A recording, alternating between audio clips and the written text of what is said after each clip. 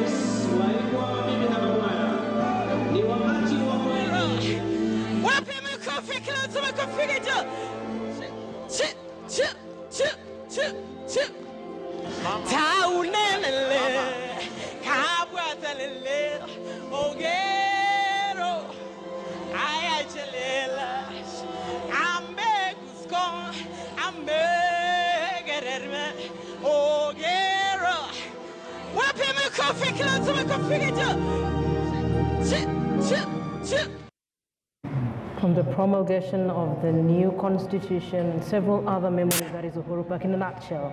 It holds good memories and bad memories, both for the past generation, the present generation, and there is hope that perhaps it will mean something to the future generation.